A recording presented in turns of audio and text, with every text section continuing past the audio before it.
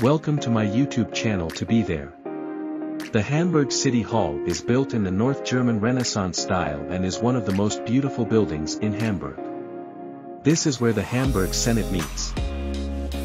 After the old City Hall was destroyed in the Great Fire of 1842, it took almost 44 years to build a new one. The present building was designed by a group of 7 architects, led by Martin Haller. Construction started in 1886 and the new City Hall was inaugurated in 1897.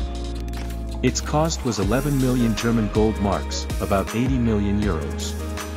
On October 26, 1897 at the official opening ceremony the first mayor Johannes Versman received the key of the City Hall. On the outside the architectural style is Neo-Renaissance, which is abandoned inside for several historical elements. It is one of the few completely preserved buildings of historicism in Hamburg. The roof is made of copper which, over time, has reacted with carbon dioxide and water and turned green, showing the age of the building. Built in a period of wealth and prosperity, in which the Kingdom of Prussia and its military defeated France in the Franco-German War and the German Empire was formed, the look of the new Hamburger Rathaus was intended to express this wealth and also the independence of the state of Hamburg and Hamburg's republican traditions. The City Hall has a total area of 17,000 square meters. The tower is 112 meters.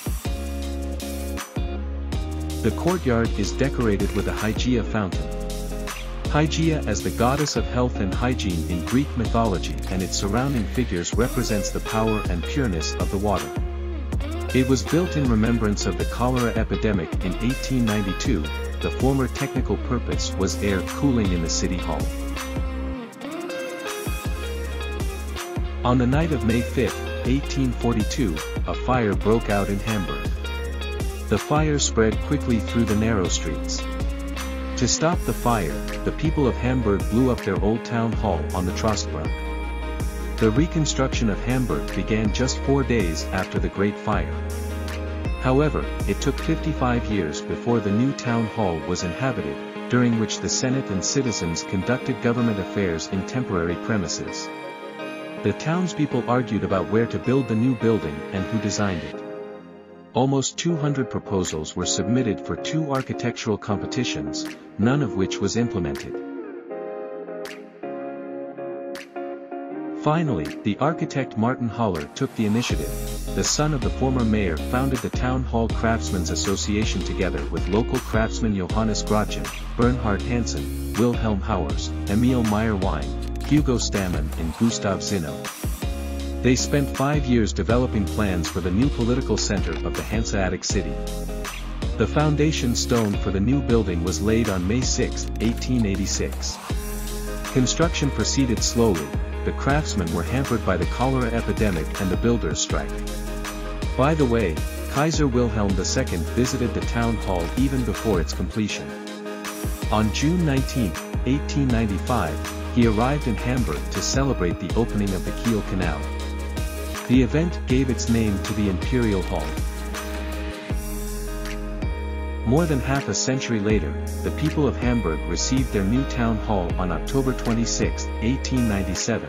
Its official opening took place during a national holiday. Dr. Lehmann, as chairman of the building commission of the town hall, handed over to the mayor. Dr. Versman used the key as a visible sign that the new town hall has been completed to such an extent that it can serve the purpose for which it was built. Consisting of more than 600 rooms, the sumptuous Great Hall and the Emperor's Hall, and a commemorative fountain, the Hamburg City Hall continues to be used by local authorities today. The lobby is open to the public and often hosts performances, concerts, and other events, and tours are available inside the building. If you're looking for a place to rest your feet and catch your breath, head to the beautiful patio for some fresh air. Don't forget to like and thank you for your subscription. Many amazing places are waiting for you.